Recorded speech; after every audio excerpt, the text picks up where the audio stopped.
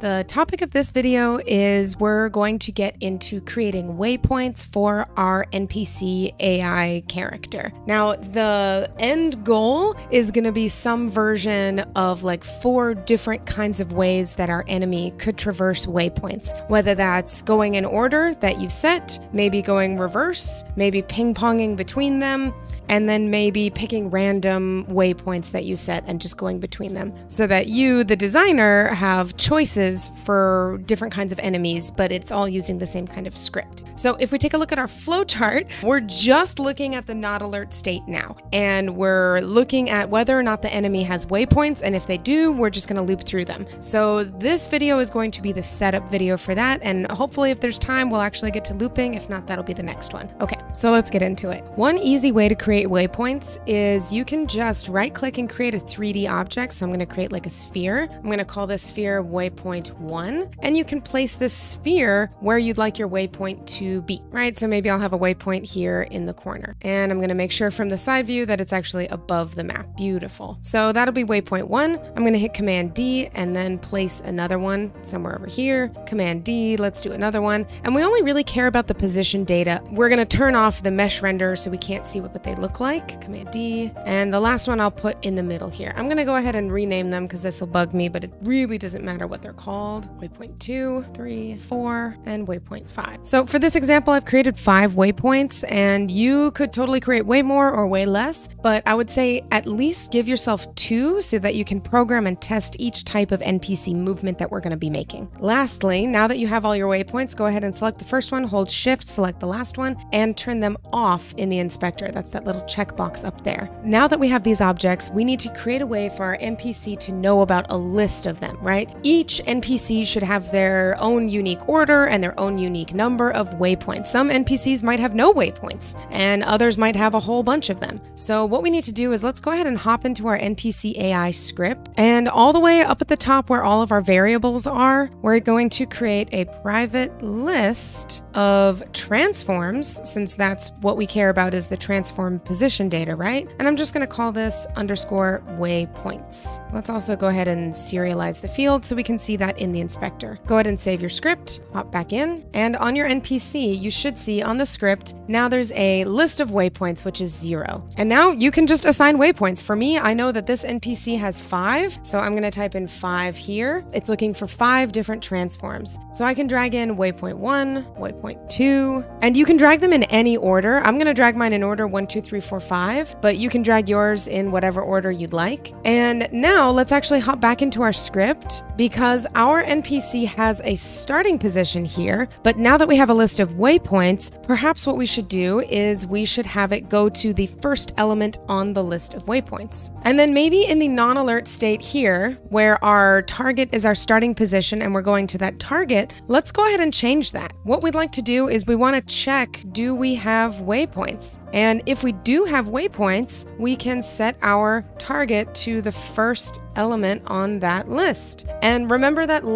the element starts at 0. So the first element on this list of waypoints is actually waypoint element 0. Cool. Just something to keep in mind. There are 5, but it starts counting at 0. So to set our target to the first element on the list, that's actually setting it to waypoints subindex 0. And then we no longer want to set our target to our starting position anymore, since we'll be checking if we have waypoints, right? I suppose we could do an else. If we don't have waypoints, we can go to our starting position. Yeah, let's go ahead and do that. So if you want, you can do this as a mini challenge. Go ahead and pause the video right here and see if you can complete the pseudocode right here and turn that into code. And what you should see if you get this correct is you should see your NPC go to the first waypoint on your list. And if your NPC has no waypoints that you've dragged in, it should go back to its starting position. Cool. So hopefully you paused the video. Hopefully you figured out a solution to that. If not, I'm going to show you one right now. This one's really simple. Checking is just an if statement, and we're going to check if the waypoints.count is greater than 0, meaning that we actually have some waypoints. So if it's greater than 0, what we want to do is we want to set our target to the first element of that list. So we want to say target equals waypoints subindex 0 dot position, right? Because our list is taking in a bunch of transforms, and transform data holds your position, rotation, and scale. We want the position. And for this target here, starting position, we can either delete that or we can wrap that in an else. meaning we don't have any waypoints. So we're just gonna have our NPC hang out at their starting position. So let's go ahead and hit save, hop back into Unity. Waypoint 1 is over here. Let's hit play. Awesome, and there it goes, all the way over to waypoint index 0. Yay, okay, so this is the setup portion of our waypoints done. For the next part, we're actually going to get into the very first type of movement that our NPC could do with these waypoints, which is looping through them in order. So let's take a look at an updated version of our flowchart to accommodate this. So here's our flowchart. We're checking, of course, if the enemy has waypoints. Then we're going to set our target to the first waypoint of waypoints list, and we're going to move there, which is what we currently have. After we've moved there, we're setting our target to the current waypoint +1 and move there. Then you can see we're going to check, are we at the end of our list? If we are, we're going to set our target to the first waypoint and move there, thus completing our loop. If we are not at the end of the waypoint list, if the answer is no, we're going to set our target and increment up one more and move to there. So this is what we're going to try to do for our looping behavior. So this may become way more complicated as we go, but let's maybe start by using a coroutine to move between points. This will allow us to loop through and pause at each waypoint if we wanted to pause, right? And we might need a variable to hold our current waypoint, right? Because you saw in our flowchart, we're incrementing up. So maybe all the way up at the top where we declare all of our variables above start, we're going to need an index variable to store what current waypoint we're at, right? So I'm going to make that a private integer called current waypoint. And by default, that's going to equal 0, which is great because at the beginning, 0 is the first element of our waypoints list. And like I said, let's maybe use a coroutine for this. So I'm going to go down to see where this line of update is, and the bracket goes down. So this is the last bracket of update. I'm going to enter and put a coroutine right down here. Let's call it a private IE numerator, and let's give it a name. I'm going to call it like move routine. Sure, perfect. We'll take move routine. And coroutines are underlined in red because they require at least one yield statement to satisfy their condition. So for now, I'm just going to put a yield return null, just so it's not underlined in red. Now that we have this coroutine in our npc behaviors.notAlert in our switch statement here, instead of doing all of this that we have, we're going to call that coroutine and handle it inside there instead. So what we're going to say is we're going to say start coroutine, move routine, and end that with a semicolon. And just so that in case we want to go back, I'm going to do a slash and an asterisk, and then an asterisk and a slash, just to comment out this block in case we need to go back to this. But we're going to call this move routine, and all of our movement will be handled within here. We're only moving between waypoints while we're in our non-alert state. So we need to maybe enter a while loop. While our current state still equals our non-alert state, then I guess we could yield. We could put our yield return null here. And that way we don't have an infinite loop. You do need at least one yield statement so that it doesn't break your while loop. We need to check if we have waypoints. So that's if our waypoints.count is greater than 0. And honestly, because we're entering looping, we probably want to check if it's greater than 1, right? We want to make sure that we have at least 2 waypoints in order for us to loop between. Otherwise, we just are at waypoint 0. Yeah. So we want to check if waypoints.count is greater than 1. And we also probably want to check because, you know, in our NPC thing here, in the waypoints list here, I could assign this waypoint to null. It could still be a count of 5, but I could have forgotten to drag in a transform here, and this would break our program if we're not checking that it's null. So we also probably want to check not only if we have enough waypoints, but also,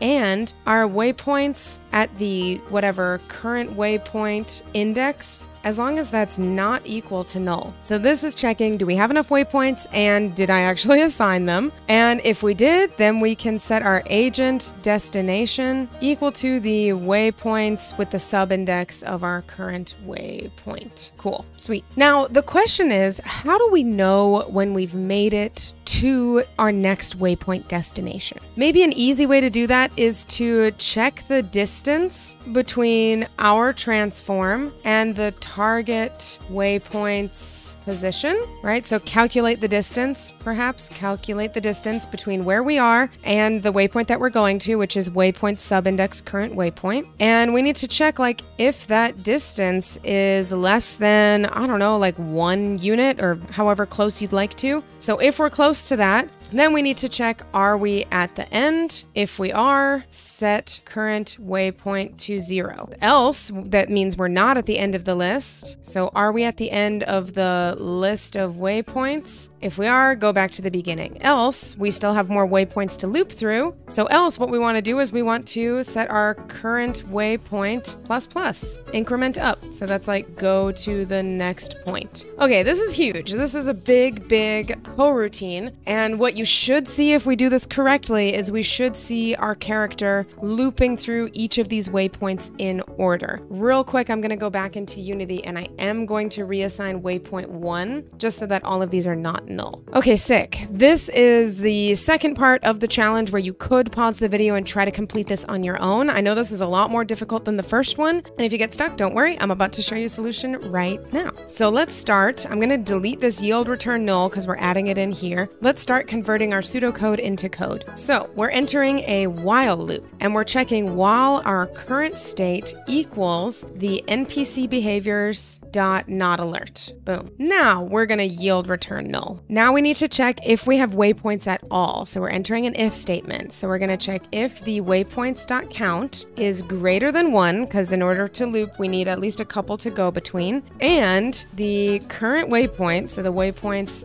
subindex current waypoint, is not equal to null, so that I actually assigned it. If both of those things are true, beautiful. We can set our agent's destination to the waypoints array that we have, or the list that we have, subindex current waypoint dot position. Cool. So we've yield returned null. Beautiful. We're checking that. We've set our destination. And now it's time in here to calculate the distance between our transform and the target waypoint position, right? So we need to create a temporary variable, perhaps like a float, for a distance. And that distance is going to equal, there's a method on the vector3. I believe there's a method called vector3.distance. And if you look at your tooltip, it takes in an A and a B, and it will give you the distance between the two of them. So the A is our transform.position, and the B is the waypoint's subindex current waypoint dot position, right? So we're getting the distance between us and where we're headed. Cool. So that's this part done. Bam. Now we need to check, are we close to our waypoint? So if the distance is less than, I guess 1.0, but maybe you can mess around with that number. Now we need to check these things. Are we at the end of the list of waypoints? So we need to check if the current waypoint that we're heading to equals the waypoints dot count. Now, remember that our waypoints list, here, let's look at this. It starts at 0. So the count is 5, right? 1, 2, 3, 4, 5. But because it starts at 0, we will never reach element 5 because that doesn't exist. In order to check if we're at the end, we're trying to see if it's 4. So weirdly, we have to check, is our current index the count -1? Because that will get us the index number that we need for the 4th one. This is a tricky one, right? So it's if the current waypoint index 0, 1, 2, 3, 4 equals the count, which is 5, -1, and this would mean we are at the end. I hope that makes some sense. So if we're at the end, we're going to set our current waypoint equal to 0. And then else, meaning we're not at the end of our list, we can go current waypoint ++. Oh my gosh. Okay, I'm going to delete these comments. Let's go ahead and hit save. Okay, so I've moved my player game object out of the way, and we should see our NPC going to 1. Here's 2, and he's going around the obstacle. We love to see it. Perfect. Here's 3. Awesome.